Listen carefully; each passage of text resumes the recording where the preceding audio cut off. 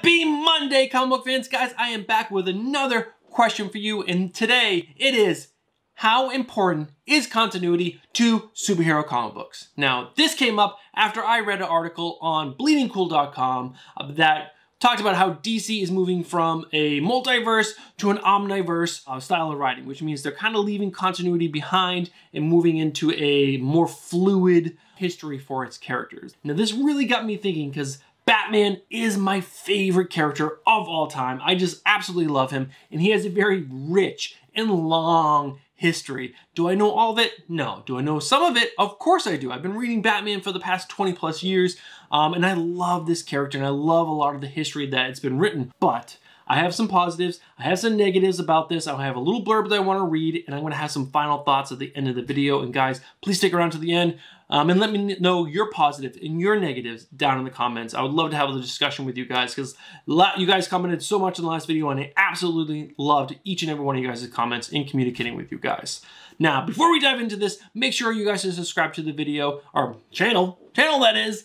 Hit that bell for notifications. That way you guys are notified when we upload new content to the channel. And also when we go live every single Friday at 10 p.m. Eastern on Comics and Beer. And last but not least, smash that like button. It really helps promote the channel to the YouTube algorithms. All right, guys, enough is enough. I'm gonna read a little blurb from the article right now. And that is, well, the rumors are heating up. What remains of the New 52 will be done away with after DC Rebirth, DC Death Metal, and Future State, in favor of an omniverse model, in which characters in comic books are no longer tied to strict continuity and will play faster and looser with history.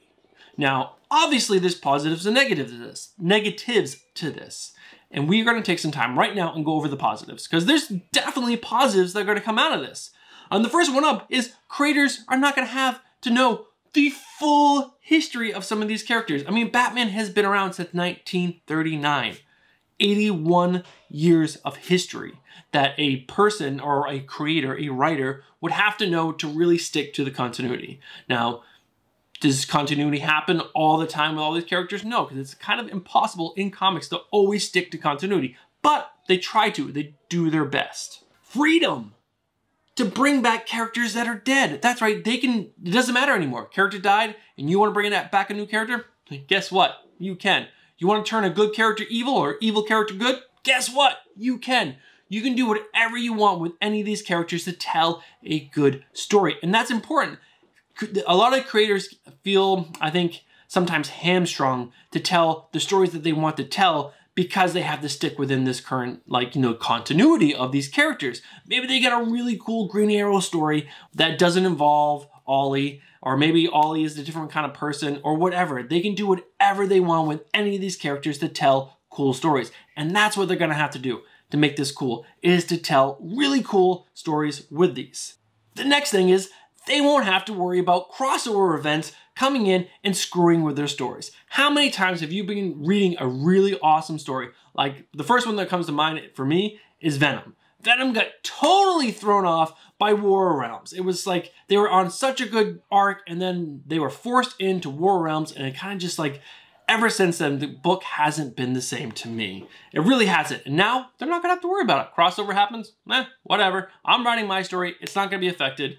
Screw you, crossover. Another great thing is ease of jumping in to new stories for new readers.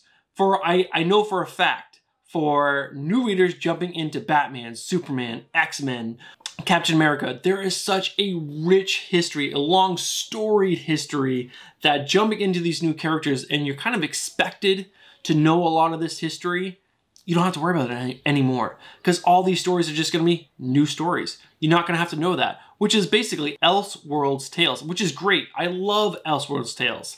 Batman, the White Knight, incredible story. Love it so much. But for new readers, it's going to be even better because all these stories are going to be easily accessible to them.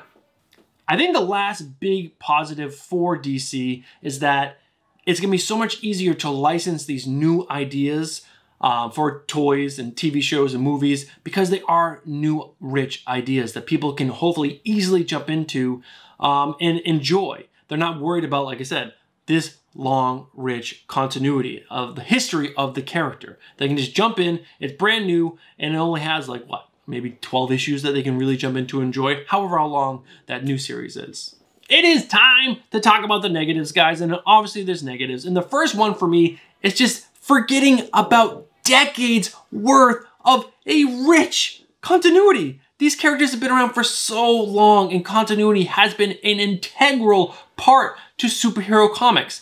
If you just forget about 80, 60, 50, however how long that character's been around, to me, it kind of feels like an insult to the original writers and creators of these characters.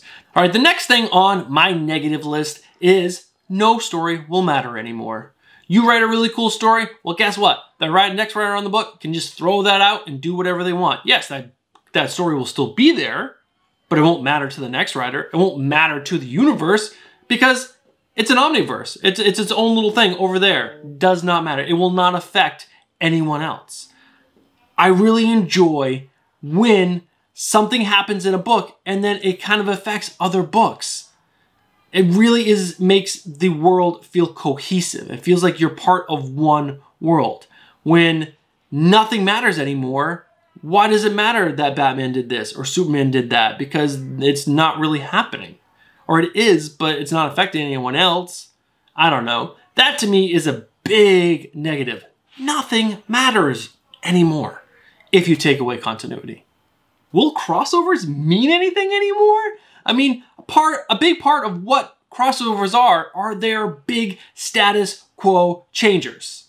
They change status quo for a universe. They change status quo for a character from usually multiple years. How are crossovers going to work anymore if nothing matters anymore? That's a big thing I don't understand. And crossovers are big money makers for DC and Marvel. If you take continuity away, what does it matter? It doesn't. And that is mind-boggling to me that you would do that. Am I wrong in thinking this? Will crossovers still matter because they're going to matter on a big scale? But they just said that histories are going to be loose. You can really just do whatever you want.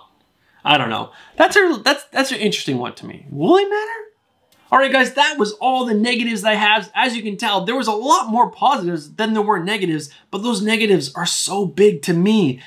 They are definitely weighing that scale down more than the positives. It's like being a superhero reader for such a long time, for the past 20 plus years of my life, it's just taking that all away seems like you are kind of like gutting what Batman is.